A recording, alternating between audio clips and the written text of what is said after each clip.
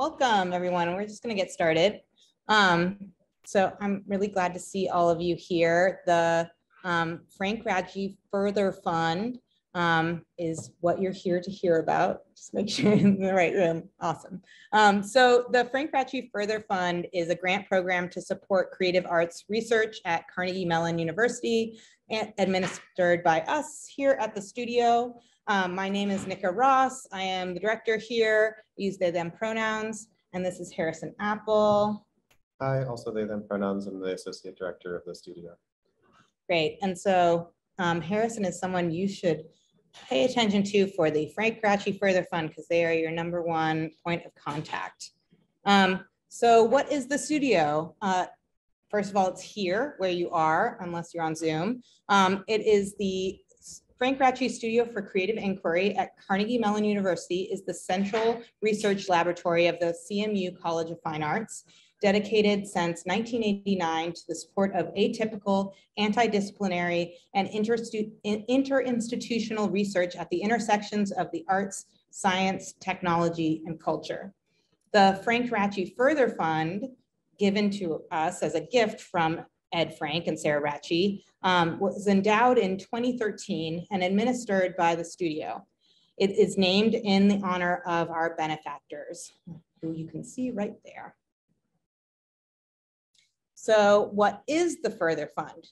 The Further Fund is an endowment to encourage the creation of innovative arts research by the faculty, staff, and students of Carnegie Mellon University. With this fund, the studio seeks to support innovative projects created at CMU, works that can be described as thinking at the edges of the intersection of disciplines.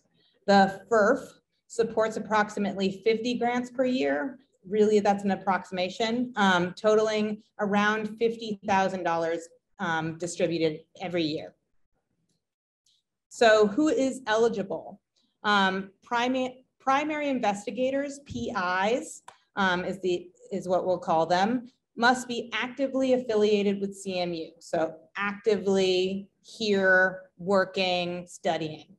Faculty PIs may be of any type, tenure, teaching, adjunct, or instructional faculty, special faculty, visiting faculty, etc. Student PIs must be currently enrolled in a degree granting program at CMU and in good academic standing, not on probation, leave of absence, or suspension. Staff are eligible. So are project scientists, research staff, visiting scholars, postdoc researchers, et cetera, from any CMU department. This isn't CFA specific. More unusual entities are also eligible: collaborations, teams, clubs, student organizations, faculty on behalf of a class, entire departments, visiting artists here and there. Basically, you have to be actively affiliated with the university. Alumni cannot be PIs unless they are actively affiliated with CMU. So that's just something to consider when you're on a trajectory towards graduation. You have to be actively affiliated to get this thing. You must have completed documentation of any previous FRFF awards. So if you have received a Further Fund award, you must complete the thing you did and then before applying for a new thing. And you have to provide us with documentation, which we'll get into in a few slides. So what is eligible? The Further Fund aims to be the most flexible source of project support at CMU. It can be used to help realize independent arts research and investigations, arts research and investigations that have additional sources of funding. That's totally fine.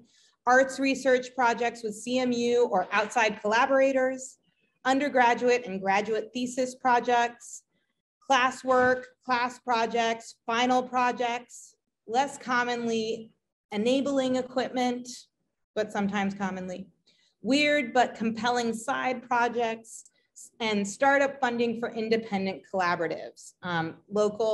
Deep Local came out of here. It wasn't a Further Fund grantee, but as an example of something that can start here and become an organization of people to continue making together. The Frank-Ratchye Further Fund has supported the creation of performances, installations, books, software, films, games, product designs, community projects, interventions, workshops, exhibitions, and more. Documentation of funded projects can be found online on our website. And so that's a very good resource for all of you to see what has been funded. I'll just note here that our links are still a different acronym because we changed the name to the Further Fund this year, and it has an A in there. So we don't want to break our links because they're all over the place. So you just have to deal with the A. The microgrants. So microgrants are awards that are $500 or under. So they can be $10 or $5 if that's what you need. They are decided by the director, who is me, of the studio, which makes them a much faster process. They're granted on a rolling basis within each semester while funding remains. They are not just for students. Microgrants are available to any person who is actively affiliated with CMU, whether student, faculty, or staff. You can look back at the eligibility in the previous slide. They are made available to assist projects that require modest support or which arise between scheduled cycles for major funding. They also exist to spur arts research investigations at their earliest and most fragile state, enabling rapid response research. They're great for zapping excuses.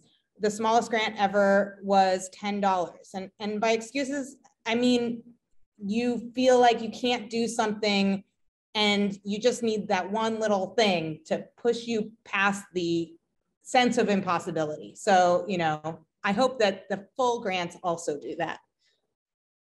And speaking of the full grants, for 2022-23, the program is offering award amounts $501 to $5,000. They're available to any person actively affiliated with CMU, whether they are students, faculty, or staff, selected in 2 rounds in the fall and the spring per academic year. They are selected by a 5-member advisory jury, and that jury is comprised of studio director, the head of the School of Art, a CFA faculty not from art, a CMU faculty member not from the CFA, and a non-CMU Pittsburgh arts professional. So we try to run the gamut of different ways of looking at art making. The next deadline is Sunday, September 25th at 11:59 p.m. So Monday morning, we'll be opening those gifts up. The spring deadline, should that be more relevant for you, is February 12th, 2023. So consider that as well. The application is online. Again, it's a FRFF link, but also easy to find on our website. How are the awards selected? The Further Fund proposals are competitively evaluated based on the vision, originality, quality, and potential impact of the proposed project, the professional, artistic, and/or technical capabilities of the applicants, the feasibility of the project, the proximity of need or the timeline, the potential impact of our support on the project and for the artists, the extent to which the proposed work pushes the envelope or takes risks, fulfilling the specific mission of the Further Fund grant program to support innovative interdisciplinary arts that challenge conventions. How competitive is the Further Fund? The Further Fund is an endowed grant program within an educational institution. For many, this is the first award on their CV. It's meant to be accessible, but also model the challenges of outside grant programs. Because we aim to support as many people as possible, larger grants are more difficult to secure. It's comparatively easy to secure a $500 microgrant, for example, but it requires really good diligence to secure a $1,000 award. It's twice as difficult to secure 2,000. It's twice as difficult on top of that to get 3,000, and you get the theme. It's more and more difficult as you go up towards 5,000. The $5,000 grants, if we give them out, have to be compelling, impactful, and feasible. And so, there's a risk that the jury is assuming and saying, we will give this person $5,000 because we believe that this is going to happen, this is going to be impactful, and it is the best use of this money that we are stewarding. So that's the litmus test right there. Because for the jury, they're looking at several other applications of fantastic ideas, and they're thinking, well, this person could do this with $1,000. So just consider that when you're writing your application. Who has received the Further Fund awards? So since 2013, there have been 452 grants giving out around 500,000, it might be exactly because it's $508,978 to faculty, graduate students, staff, undergraduates. Who's received these? 430 grants since 2013, awardees from more than 20 departments. 47% have gone to School of Art. Using the word artworks, we hope to see more proposals from throughout the university, but the School of Art has received quite a bit of support, and we're fine with it. We just want all of you who aren't in the School of Art to also apply. So how can the FRFF awards be spent? Purchasing supplies tax-free, purchasing equipment, which the awardee keeps, paying outside services, contractors, consultants, and collaborators, hiring student assistants, experimental subjects, etc., taxable activity payments to other CMU staff or faculty, so you can pay your collaborators and peers for their work, bringing guests or collaborators to CMU, business meals for teams, workshop food, exhibition hors d'oeuvres, expenses for travels when it is required to realize the project. But what is not permitted is conference travel. So this isn't a grant that takes you to a conference. How can Further Fund awards be directly dispersed? Are we in your area yet? No, but I'm happy to take this over. No, I'm fine. I just can't see my notes. Grants may be directly dispersed in any of the following three ways, including in combinations by direct purchases through the university's accounting system, in which the studio or another departmental business administration makes tax-exempt purchases of supplies or equipment, etc., on the award's behalf, as reimbursements for expenses upon submission of valid receipts and justifications. And for students only, the option also exists to receive a check made out to the awardee or an electronic bank transfer. Just please know that this could be taxable income for you because it's a non-qualified scholarship, but it can go right into your bank account. How else does the studio support FRFF projects? The studio provides a very wide range of custom support to grantees, assisting on a case-by-case basis with things like business management, purchasing, payroll, travel arrangements, creation of business contracts. Contracts is a huge one that we help with. Compliance with CMU processes, so navigating what can I do, who should I talk to, where are they, am I allowed to put this here? Assistance in your project's next steps. So advice on grant writing, fundraising, marketing, and public relations. Introductions or access to local and remote expertise, networking across the spectrum of folks that come to the studio and are affiliated with the studio. Providing or reserving space and loans of special equipment. other assistants like program coordinators, staff videographers. We hire a lot of students here that can also work on your projects that are extremely skilled human beings. What's the FRFF grant process? What is it? It's not that complicated, so don't be scared of it. The first thing that you want to do with the FRFF grant process, once you've decided that you have a project that you're interested in finding some funding for, some support for, but you don't necessarily know how to start writing your grant, the first thing you want to do is reach out to me. Again, my name is Harrison Apple. You can find my information on the website, but it's also CMU, so you can type my name into Google and you'll have like all of my vitals. So you want to make an appointment with me. I have a public calendar that's available on the FRFF website, but you can also find it in my email signature. And we'll usually talk for about 15 to 30 minutes about your project. I will listen to you for understanding what it is that you want to do. What's the impact that you want to have? What is the boundary pushing aspect of this kind of grant that you want to do? And I will give you advice on how to actually write your grant. You can come to me with the question of, I have no idea how to write a grant proposal. I've never done this in my life. Can you please make this feel less impossible? That's exactly what I'm here to do with you.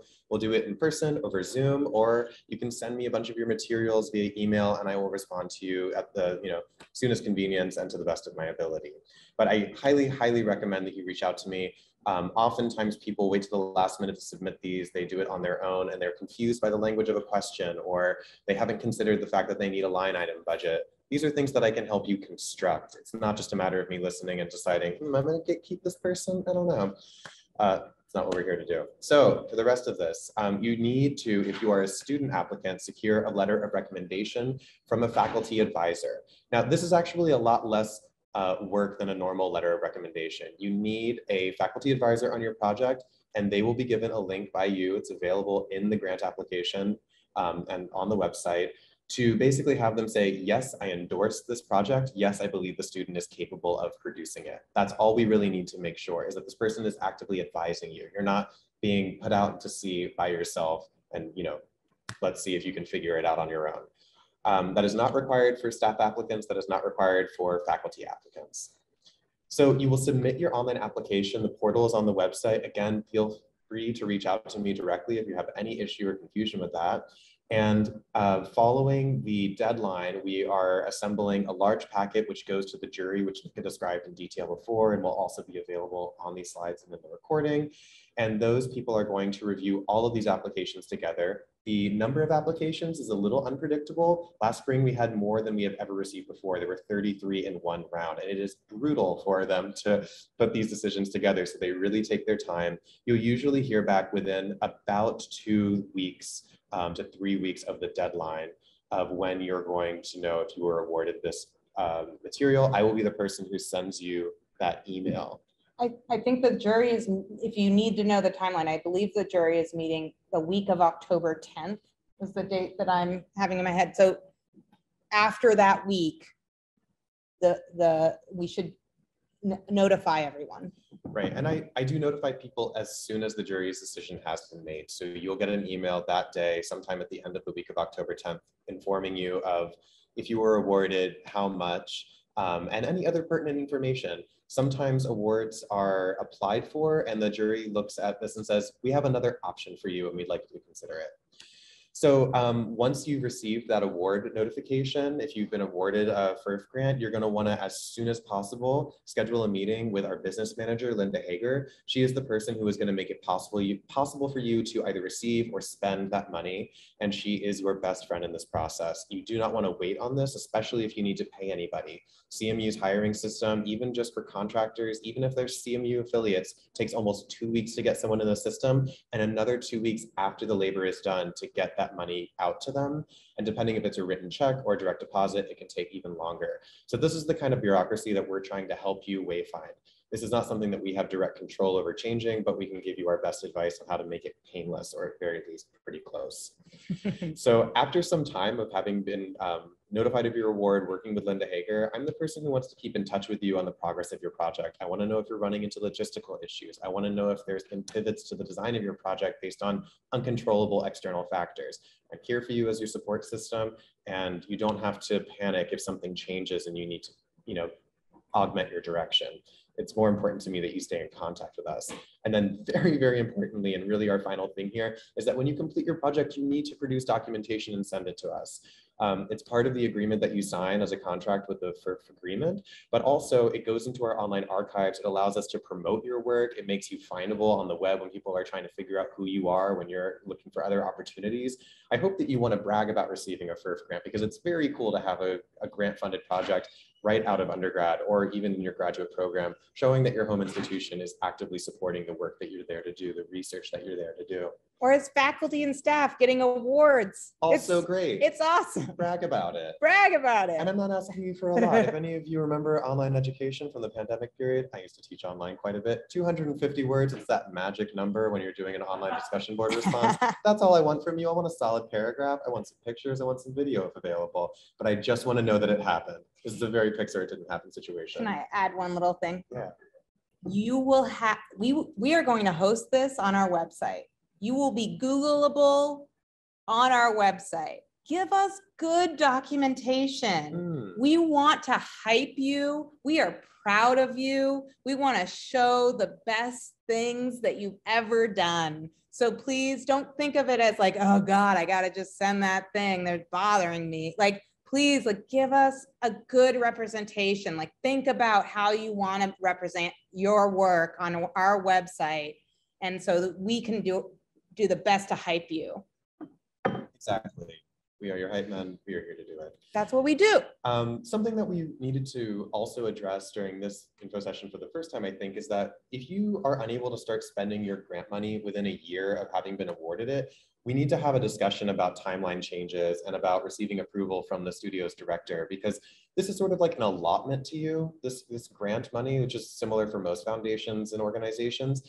And at a certain point, we have to know whether or not this money can be put back into a distribution fund to go to other students, faculty, and staff who are anxious to support their work. And yeah, it's just a matter of staying in communication, you know, don't disappear on us. We don't want money to stagnate. We want to move it. We want to make things. We don't want to hold on to it. So if you haven't been able to spend it, you just have to talk to us. It's not that we're going to say, you don't get any of it. You just have to let us know what's going on, what's in the way, you know, what's the timeline for when your project's going to start. And especially like if your affiliation with CMU is changing or anything like that, we need to be in the know about what the plan is. Yeah, this is also the reason that we have requirements like giving us a non-CMU email address in addition to that yes, one, so we please. can keep in touch with you. A phone number, music to my ears. Love. But ultimately, the digest of this slide is money is like manure. We want to spread it around. Yes. So let's go to the next one. So minimum and maximum funding requests. This might seem like the technical, boring part of your application. I'm here to tell you it's incredibly important, and I will help you work through this. So the reason that we ask for a minimum and maximum is that when the jury is looking at a huge slew of applications, they're looking at not just if they can support you, but how they can support you. And they have a finite amount of funds that they can push around. So they may come back to you with saying, we would love to support this project and we can give you just short of the gigantic maximum that you gave us. Or you give them the option to say, if it is impossible for us to get anywhere near your top ask, we know that you can succeed with a different scaled version of this project. Or we know that you are able to work with a smaller amount of funding and you might have co-sponsorship or complementary funding from another source. So think of this as your opportunity to have submitted a couple different versions of your proposal. One that gives you basically more tickets in the lottery to say, not a lottery, that's way too random, but more points at which you can say, like, I have multiple ways of doing this. If there's no way that anyone here is getting $4,000 today, I can work with two, I can work with one. We have a question in the room.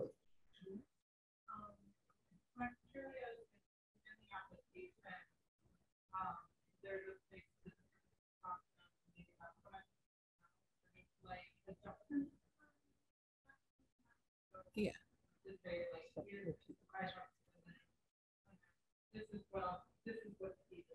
Exactly. So it's a narrative entry here, and you'll also have room to submit your Excel sheet version, but you can write materials into there. I'm going to be looking at every piece of everyone's application and also pointing things out to the jury when you make it clear to me. So I can say, like, hey, a really important point. This person wants you to know that if they receive this amount of money, the project looks like this. And so in the actual application, you'll see the short answer text information. That's where you can write, My minimum is X, and let me tell you why and what you're going to get out of that. And here's my maximum, and it's a totally different world. Please choose this number. And you submit a budget. So on that budget, you can get narrative, like giving us information. Something that I find really helpful is also narration around feasibility, what's secured, what's not secured, what are backup plans for these, costs. Like, call the person, ask them how much it is, like get that information. That will help make your project seem more feasible to the jury. And just to reiterate, in the meetings that I've already had with upcoming applicants, this is something that we talk about back and forth. So if you're not sure how you want to phrase this, if you need help explaining this in writing, I am here for you to help you with that, all right? And on my calendar, you'll see that there's a select number of appointments available. If none of those work for you, send me an email anyway. Say, hey, can you work with this time? And I can usually do it. Next one. What if my application is rejected? Womp womp. It does happen. There's too many of you. Please, please, please apply again. The reason that we say this is that our jury usually consists of people who like to do this over and over, and it means that they will remember you. And if nothing else, I will remember you. And I'll be there. Nick is going to remember you. That means that you have the chance to say, hey, I applied for this before and I wasn't selected. You also will receive justification from me about why your application maybe was not selected. I usually can't narrow it down to one choice because there's 5 people involved in this decision, and I do not vote myself, so it's not something that I have done. But this gives you the chance to demonstrate how you've grown, how you've changed the application, if you've responded to the jury's feedback, which you will receive. And also it gives you a chance to say, that's all right, don't panic.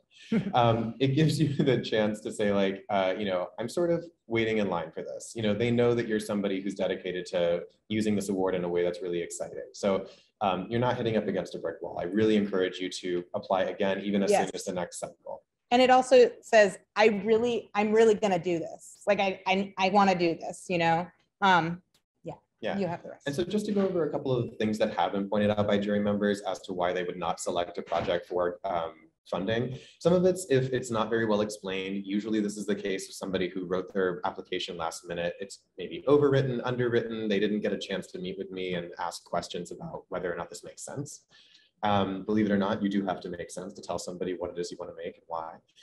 And sometimes the project is not obviously researched. Now, I don't know that we've stressed this quite enough, but this is a creative research grant, which means that this is not simply to provide funding to finish a thing that's already done, that you know what it means, that you know where it's going. This is an experimental process. This is about finding new kinds of knowledge. This is about pushing boundaries of your discipline. So if you can't explain why this is a research process for you, the jury is going to be less interested in funding it for this particular award. Every award has a letter attached to it that tells us how we can spend it. This is the crux of this one. That and no conference travel. I don't know why they picked that, but I wasn't here when the letter was written. The other and often an issue is a logistical issue. If the jury's not convinced that this is actually a feasible project, if you tell this person that you are about to fly to the moon and you have no means of doing that, they are not going to award you that kind of money. And that can be at many different scales. So make sure in your biographical information, in your work samples, in your budget line items, that you have a plan for how you are going to accomplish what it is you're proposing to do. It's just not that difficult to put together. And if you are struggling at all, again, reach out to me. Sometimes people are requesting funds that are simply too competitive. Reaching for $5,000 as an individual is not giving you a lot of statistical chance of being selected. A lot of grants that end up at that complete end of the bracket, they are large collaborations between multiple people, or at very least a lot of stakeholders. The impact is going to be immense, therefore it requires immense funding, at least at the scale of our award. So as you're putting this thing together, as you're planning to meet with me, really let me know what it is you think is your maximum budget, why it needs to be that amount, and what we can think of as a way of demonstrating multiple versions. We have another question in the room. Yeah.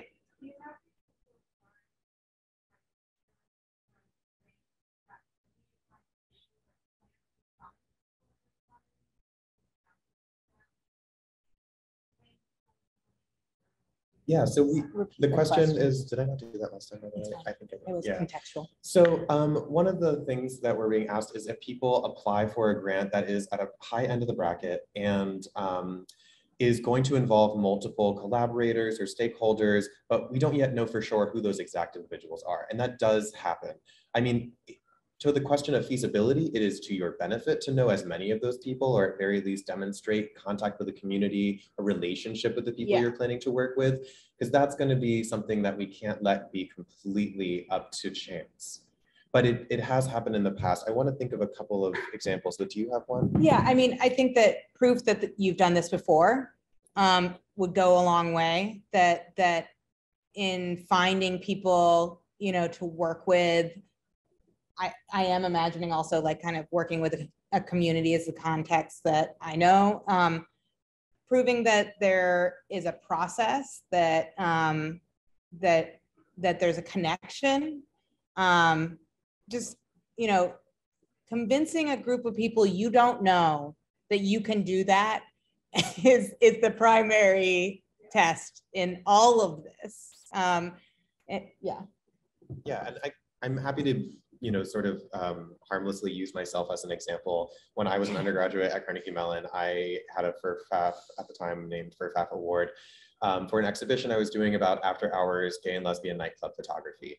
And I was able to demonstrate to them, these are the people I've done my oral history interviews with. These are the people to whom the project materials belong to. This is their sign off on wanting to be a part of this publicity focused kind of event. So we're looking for a demonstration of good faith contact and knowledge of the people you plan to work with, not simply an aspirational connection to people who you don't yet know. I also will say there's also just a logistical thing that I do understand for people who are applying for grants and haven't secured that funding, that it's like, well, I can't tell this person, like convince this person to work with me until I have money to pay them. So you can say people such as blah, blah, blah, you know, in your application. And I have also received a Further Fund before I was director, and I had that in my application, that I wanted to work with gender nonconforming grapplers. And I said, such as Black Belt Sean Tamari-Bucci. I hadn't asked Sean if they wanted to roll with me, but they did. They said yes, but then once I had the money and I said, I've been rewarded this money, I'd like to work with you. It was the opening of that door. So we understand that you might need an award to open that door, but tell us what your plans are, who you plan to approach. Excellent. I mean, I think that that's going to cover most of our questions about why an application might not be selected, but again, we'll have time for questions at the end. I should say more time. You are very welcome to ask questions in the meantime. All right, so repeat funding policies. This is important. We do love it when people get more than one award from the studio, but there are some rules that come along with this. So you can't be the lead applicant on 2 active projects from the Further Fund. What that means is that you can't be the primary investigator, the person who has submitted the application, but you can be a collaborator on one that overlaps with yours. So that is a strategy that people have used successfully, and we welcome it. It's not considered particularly shady. I just want to make a request from our business manager that if you are the principal investigator, you are the person that interacts with our business manager, Linda. So if you have collaborators or you are a collaborator on another project, the PI, like she has so many projects going in front of her, and she really does connect with you as a person, as an investigator, and she wants to hear from you about your project because that's her context. So, you know, when you're working with a large group, think about who's the person who talks to Linda. So just keep that consistent for her. Yeah, and to drive that home, if you're paying anybody, make sure only one person talks to Linda. You do not want that kind of information getting confused, or people get very, very angry, and they have every right to be. So another thing is, if you're applying for a second FRF grant, you need to have documentation from any prior awards submitted to the studio. If you haven't done that, it just doesn't give us a good sense of confidence that you're going to do this in the future. It doesn't convince us that the project has been done to the agreement. It's a matter of good faith. The jury may also evaluate documentation of your prior projects. So to drive home the point before about not just sending us any documentation, but sending us your absolute best, because if they see things that you've submitted and everybody just has that groan, you know, they're going to remember this. They will remember you. So again, put your best foot forward with your documentation and reach out to us if you are confused about how to best document something. Oftentimes with creative research, people are doing processes that don't have, you know, an endless forum of suggestions on how to capture. But experimental capture is taught in the studio. You have we have ideas and experience. Incredible people here who have done weird, strange things and would be happy to share that knowledge with you. Yes. Can we move to the repeat too? Yes, there's more. No project may be funded by the FRFF twice, or sorry, more than twice. Yeah. And what that means is that you can apply for an award for a particular project. And if that happens to grow into a further form of research that you know is, you know, imminent, you can apply again after one academic year. And that will allow you to further that research, but that's the limit of what we can do. Now, there is a fine print exception to this. Sometimes, and this comes back to the narrative that I was sort of spinning for you about when a jury might offer you something different from what you've asked for. If a jury sees a project and it's really ambitious and they think that you have most of what you need to do it, but they're not convinced of the feasibility, they might come back to you and say, how would you like to try out with a microgrant or a smaller amount and develop something that can work like a proof of concept that you don't quite have yet? And that would allow you to then, even in the same academic year, apply for a full grant in the next cycle and be able to receive further funding to do this to its fullest extent.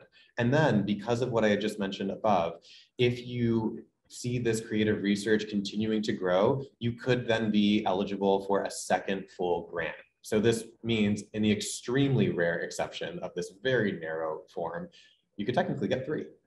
But that's where the well really runs dry. And at that point, we're going to start pushing you to look at different kinds of endowments, different kinds of grants, because you're proving that you are outgrowing the capacity of the studio for the size of this project. And we're happy to also help you with directing you to the people at CMU who can help you with that material. Maybe that's the Office of Sponsored Projects. Maybe that's the Creative Research Office with Jen Joy Wilson.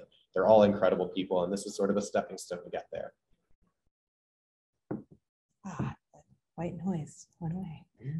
Okay, so do projects fail? Of course, it wouldn't be research if there was no chance of failure. So here's some statistics about failure. As you can see, it's low percentages. And what we're talking about when we say fail in this specific context, because I'm sure that, you know, all of us have gone to a dark place and felt like we failed, but we're talking about funds not used. They were returned. Again, if something is not going forward and not being used, know that those funds will be used. So it is okay to tell us, like, hey, I'm not using this. Please throw this in the bucket, because that's another project that will move forward. And it's good for us to know. There's also a handful of projects that failed outright. So the money was spent. Something was tried and the results were not as expected. And, you know, they didn't want it on our website. They didn't want us to hype the results. It happens. Some more are projects that have to adapt. And especially we saw this during the initial lockdowns and the changes of circumstances surrounding projects that received awards before those constraints change. We just ask that you talk to us, and specifically you can talk to Harrison or me. You will probably have to talk to me if there's major changes that I have to approve. Basically, the thing to know is that the funds can't be moved into a different non-jury reviewed project. So for example, and this happens, you were awarded $2,000 and you spent $1,750. And then you say, hey, I could really use that other few dollars on this other project I'm doing. No, that wasn't approved by the jury. So, you know, you can apply for a micro grant for that other project after submitting your documentation, but you have to say, I relinquish those funds. They go back into the pot. So what other sources of funding are available? So here at the studio, we have the Steiner Visitor Invitation Grants. And I will say, when we're reviewing applications, we do look at the applications, and some of them were like, hey, this is a Steiner, you know, or this I'm going to fund out of the director's fund.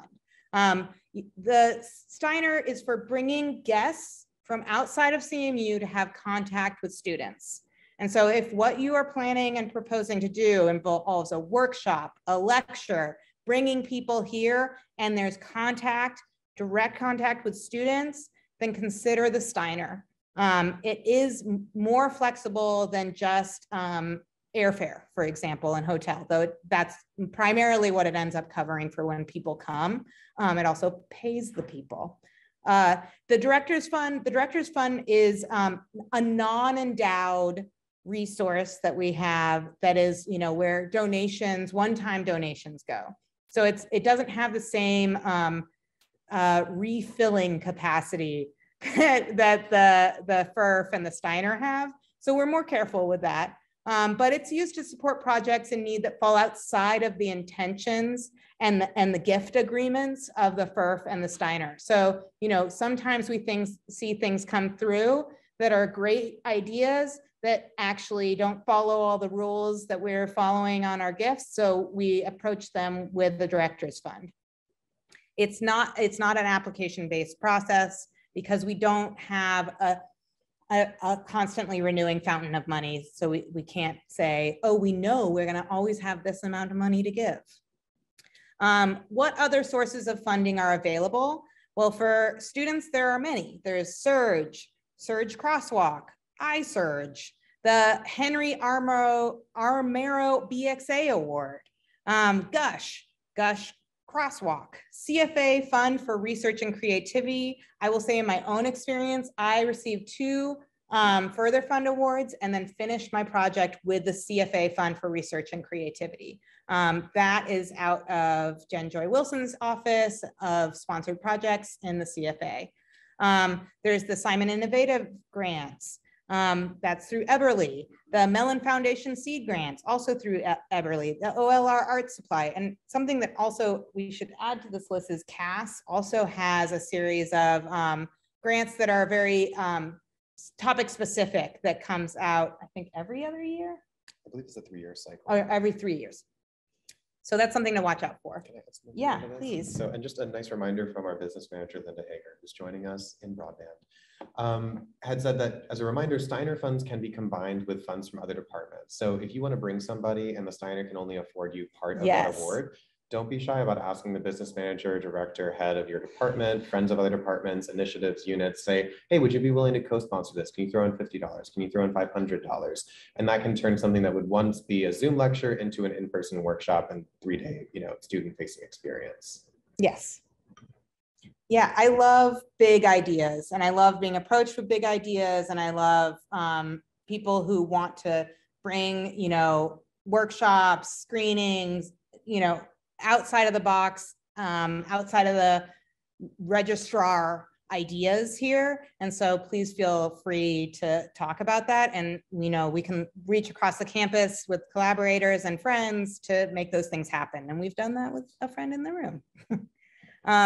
So find out more, apply, look at our website, look at documentation about projects, talk to us, email us, all of those good things. And we're gonna leave the rest of the space for questions from either people on Zoom. If you have a question on Zoom, you can chat or unmute or raise your hand. We're looking at you. Or if you're here in this room, just raise your hand and shout at us. Yeah. So when you're saying they're not advisors for projects, is that like academic advisors or just? Yeah, so just to repeat the question for Zoom, the question is like, who are these advisors? When I say advisor, I mean someone who is in conversation with you about the project you're working on. And so that could be a professor, it could be a staff member, CMU affiliated.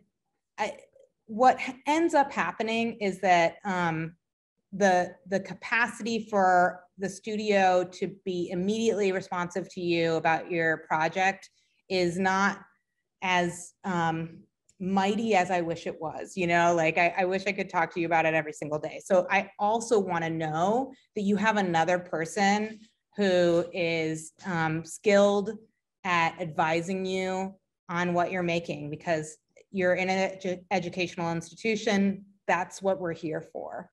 I'm always excited to talk to everyone about their projects, but I don't want to feel bad when I say, oh, I gotta go to this. I'm so sorry.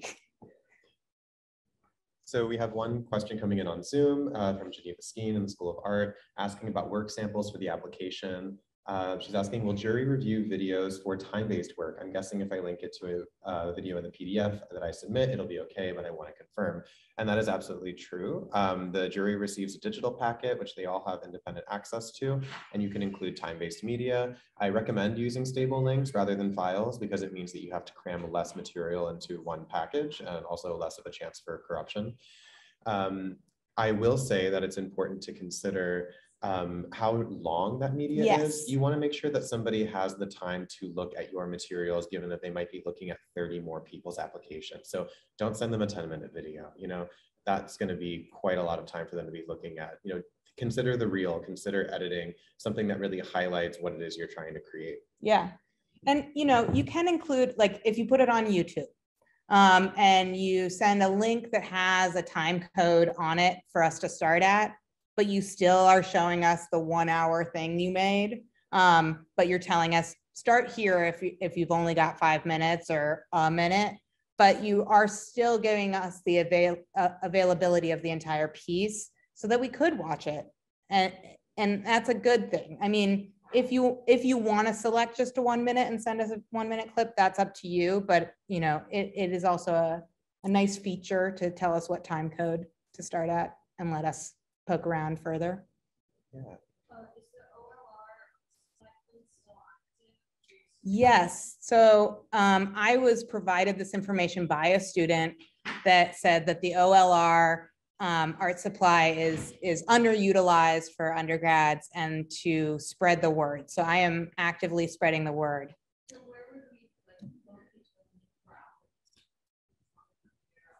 Okay, there's a QR code I was provided that I can show you afterwards. I should put it up on the screen. I'm going to try and put it up on the screen if somebody wants to ask Harrison a question. Great, and I will add about the OLR grants that I also heard from that student that you're not limited to one award, or rather one support. It's per class. So, you know, the idea is you reach the end of the course and you have a bunch of requirements and they're costing money that you don't have. This can help you out. I believe the program's only a year old as well. So they shouldn't be hard to reach out to. There should be somebody actively in charge. We have another question in the room. Yes, forgive me, I'm just familiarizing myself with your website. Where's the best place to see as an overview all of the application components? Okay, so on our website, on the left-hand side, you'll see a navigation menu that says grants. I'm trying to edit this live. I see. The live coding to my left will reach us in just a moment, but under grants, you should see the Frank-Ratchye Further Fund, and there is an overview section that will describe the basically the structure of the application. And there's also a guidelines link underneath. You'll also find there links for how to submit your documentation, links to book an appointment with myself, and of course, a gigantic green button that links you to the application. I'm showing it right now. Oh, great. Oh, I love it.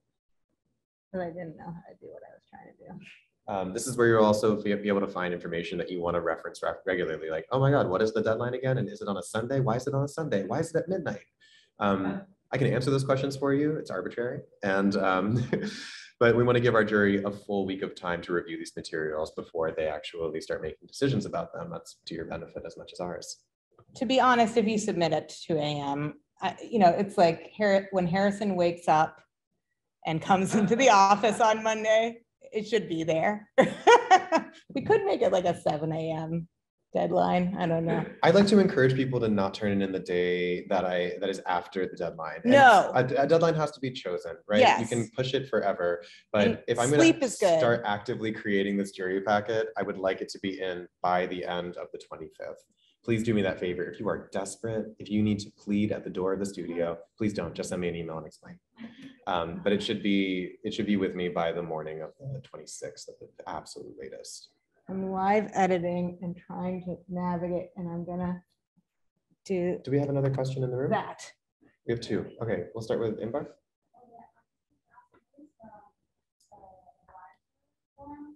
Oh, the advisor form is included in the application itself, as well as it should be on the website. I'm happy to put together a little supplementary host of links today and send them to you all as a group or individually. It's a really simple form. It's a Google form. Your advisor basically checks a box, writes a sentence and says, yep, they are not lying. I support this. Another question in the room? Yeah, I was curious. I know this varies obviously depending on the projects and amounts that are requested. Forgive me if you went over this, but That's do you okay. have a percentage or like how many projects funded Out of the entire pool? out of the entire pool, yeah, the larger project? We don't have a consistent percentage on that, right? No, I can say that, you know, I took a lot of the data viz out of this presentation, to be honest, because it represented a time before me as director.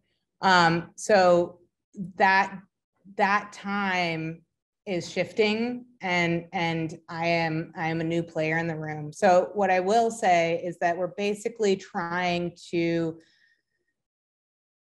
aim around $25,000 and divide it across as many feasible, possible, intentional projects that fulfill the requirements of the gift as possible.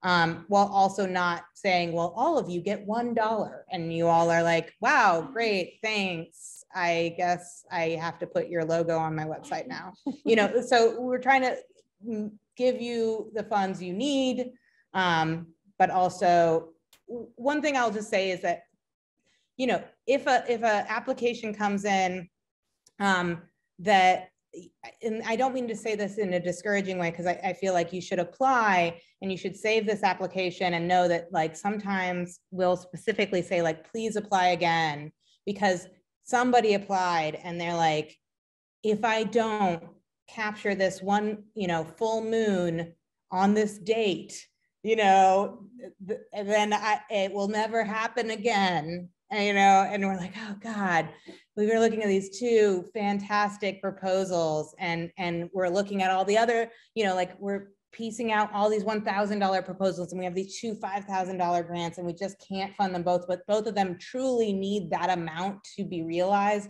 And this other person could apply in the spring and get it, you know, and we just have to prioritize this full moon, you know. So there's feedback like that will come to you as well. Yes. Hi, and a couple of just like little bullet pointy money questions. So you, as a PI, are affiliated with CMU, but your collaborators on this, do they also need to be affiliated with CMU or no? So the question is, if you're affiliated with CMU, if your collaborators also need to be, no. And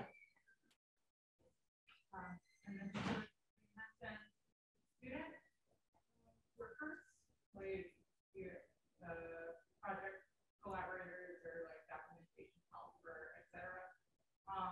Are the funds to pay the students funds that come out of your grant, or are they sort of separate work study money?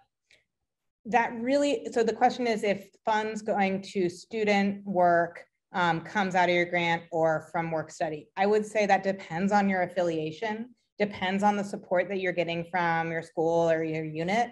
You know, I think it totally depends on what resources you have that can support your research within your home unit. And I think that's a good question to ask, because your research should be supported by your unit. And you know, you can pay students through your grant. You can definitely do that. But also, you know, how you situate your own research and your own practice within your teaching practice or your, you know, staff, also educational teaching practice is up to you and your school. And it's cool to be supported. Yes.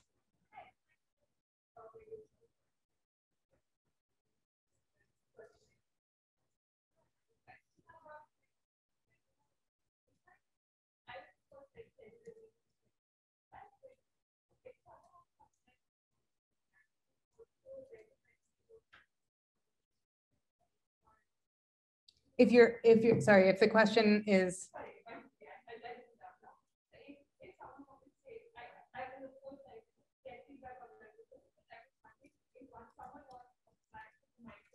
yes.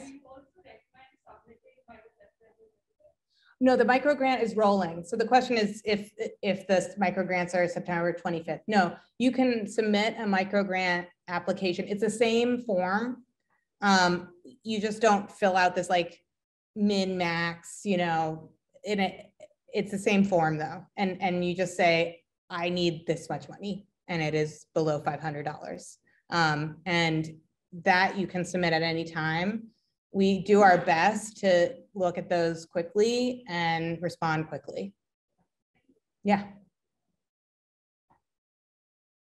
Any other questions? Chat, not currently. Okay. Yeah, Stefan.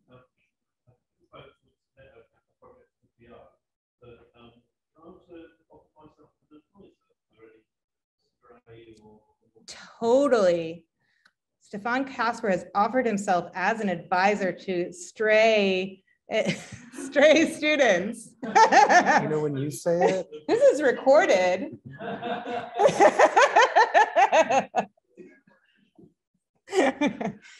He currently works in his phone number is the Kenner Global Digital Narrative and Storytelling. Actually, room. that's a very awesome offer, and Stefan is a great advisor to have, so I suggest you all take him up on this offer. Yeah, just remember that you will have to actively advise all of these projects. You used to work for the BBC, but these people are very demanding. Yeah. Yeah, no, it's so great what people are doing. And I mean, I just want to say I'm really grateful for all of you coming, and I'm really grateful for you applying. And I'm so grateful for your wild ideas, and I want more of them. And I want you to bring your friends, and I want you to get wilder. So I hope that this is an encouraging info session and not a, oh God, all the boxes I have to check info session. Yeah, was there any more questions? Go for it. Okay. This may be a little bit about my question. Yeah. You can hang out in here? You can hang out in here. The question is, who can hang out in here? You can hang out in here. So we try to keep our public calendar, which I will click on. It is right here. We're going to try and make it more obvious, but it's right here.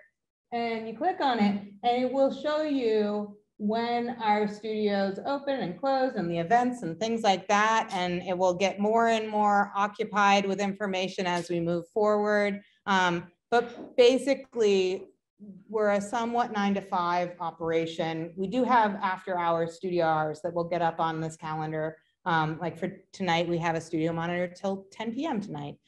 So this is a space that creative researchers are welcome. And you know, it is a great place where intersections can be made of like, what are you doing? You know, so that's something we encourage you to come and participate in. We also have tons of events and workshops, and make sure that you click on this and write your CMU email address. There's some emails that we send internally. I am guilty of this myself. I put my personal email address because I have compartmentalization issues, but I suggest you put your CMU email address because, for instance, this info session was email blasted to CMU email addresses because this is for CMU associated folks. We do our best to reach out to all your schools and all your everything.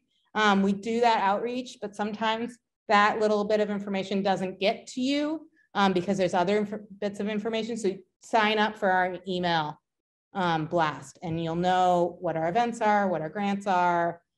You know, we are actively looking at different ways to support creative researchers. So we hope to announce more and more things. Yeah. But we teach in here Tuesday, Thursday afternoons this semester. We also have I should plug this. We also have an opportunity to teach in this space. And so we are opening up the doors to other teachers for one class to be hosted every semester that is co-taught by 2 teachers who do not teach in the same exact school or the same exact topic. So intentional interdisciplinary courses. We are flexible in how you manage that, but one of the faculty members has to be a CFA faculty member. We also have really great opportunities of having visiting artists that are embedded in your class or perhaps teaching alongside you. So, you know, we want to foster more and more thinking outside of the disciplines and more intersections between all of us. So consider talking about that with faculty members, being a faculty member who applies for that. We will have one in the next semester, one in the spring, one in the fall following that. And so that's the deadline for that is September 15th for the spring due to the registration schedule of classes needs. But then you can apply after that for the fall. So if you want more info of that, let me know. Yeah, and just as a point, usually Nika is going to be the point of contact for co-teaching applications, yes, as opposed to myself. I will just redirect you, but just so you know, faster that way. Yes. All right, well, we're coming up on 5:36. If there's no more questions, please feel free to reach out to us via email or to come by the studio sometime during the week, and one of us will be happy to talk to you. Have a great night, everybody. Thank you.